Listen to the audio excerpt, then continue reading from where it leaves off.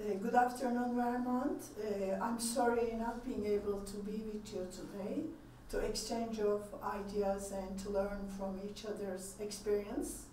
I'm hoping that in the future there will be another occasion to do that. I'm also sorry about my cold and my voice.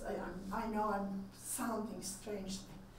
I'm very pleased that this year's event focused the right to food. It's in the heart of my mandate, and it is very timely and necessary to adopt the right-based approach to food policies in the US, law schools, environment. Even though economic and social rights and the right to food is a familiar concept in American human rights literature since the 1950s, and the indivisibility of the human rights is the norm since 1990s. For several reasons, economic and social rights have been left behind in the US and many developed countries, claiming that they can deal with such issues at a policy level do not meet accountability, discrimination, and entitlements procedures, and to provide adequate, culturally acceptable food for all, for everyone, and all the time.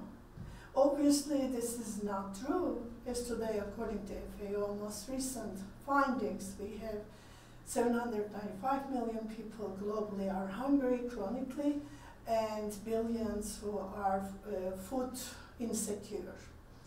We all now realize that hunger is not about food shortages, but mainly about economic conditions. The vast majority of this hungry and food insecure people live in developing countries, despite the fact that those parts of the world are clearly aware of the right to food concept. It is relevant to note that more than 130 countries ratified the Covenant of the Economic, Social, and Cultural Rights, which includes a legal affirmation of the right to food in Article 11. This provision confirms that the right to food is a universal, fundamental human right and is now embedded in authoritative customary international law principles.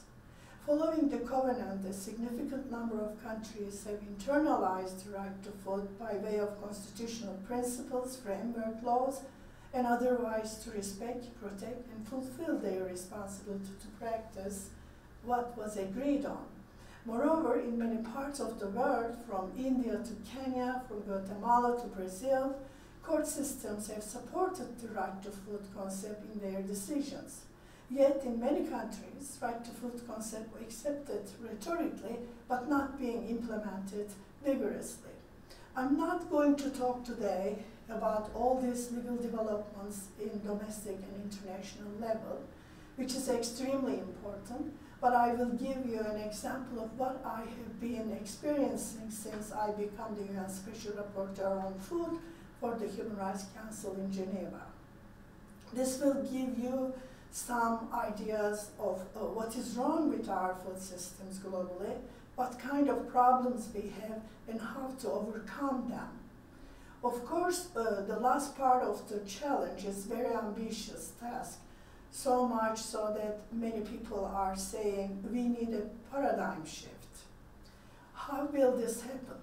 Hopefully, it will happen when first we have a clear understanding of the problems, and then mobilize popular support from bottom to top with an agenda for major change. I'm going to talk today about the relationship between climate change and food systems, which are affecting our lives in a fundamental manner. It's a very complex phenomenon, as food systems are acutely vulnerable to climate change and are at the same time responsible for rising greenhouse gas emissions. As you are well aware, this year is extremely important for climate change diplomacy. The entire world community is waiting to see what will happen in Paris. The outcome there will shape the immediate future and let us know whether we are on the right track to achieve change or whether business as usual will prevail with likely disastrous consequences. Needless to say, food systems are already significantly impacted by the adverse impact of the climate change, although this impact is varies with regions and depends on specific geographical and economical conditions. The most vulnerable geographies in the world are already experiencing serious problems due to extreme weather events, floods, heat waves, and droughts. People that are living in most of these places are already poor and are not contributing significant emissions responsible for global warming. Any adequate solution to climate change challenges must be undertaken with sensitivity to its justice and equity-oriented dimensions.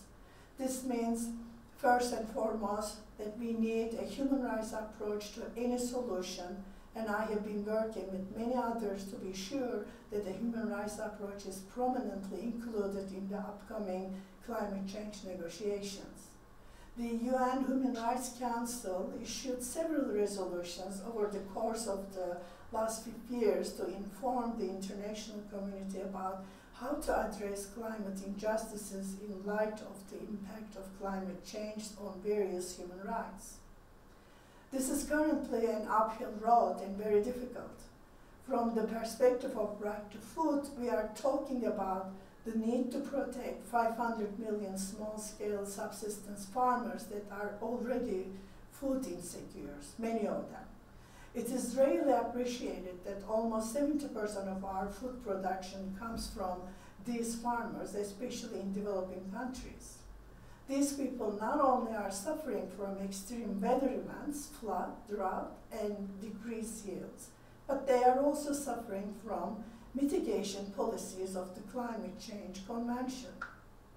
Their lands are increasingly occupied by transnational corporations or by sovereign states of the developed world seeking to produce biofuel and other crops as alternative green technology and thereby reduces greenhouse gas emissions.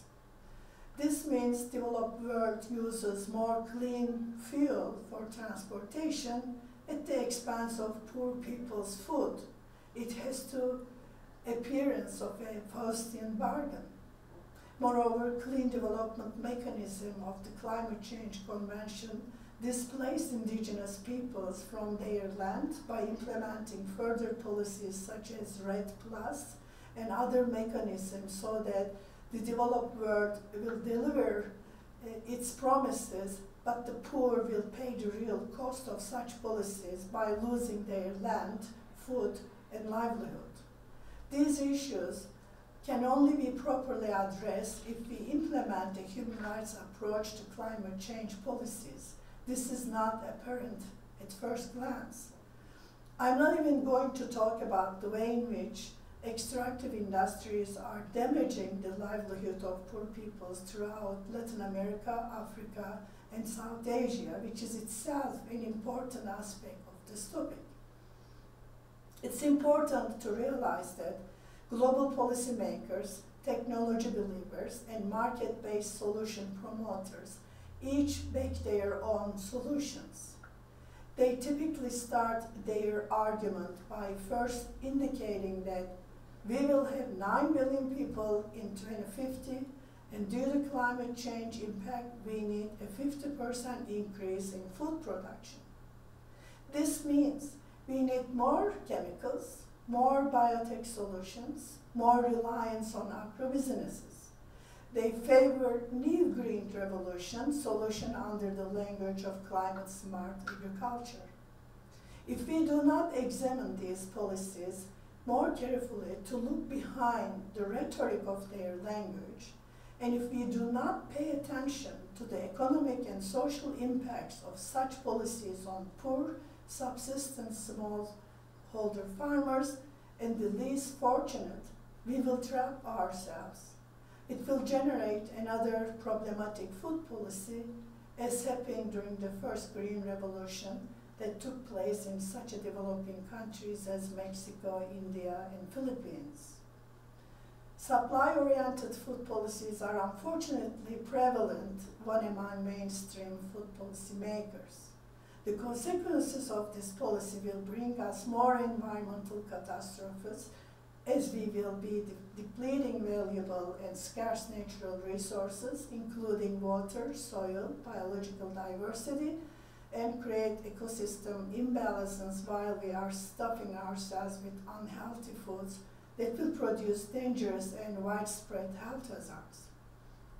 So, aside from failing to solve the problem, the mainstream solutions that are now being offered will only deepen present difficulties.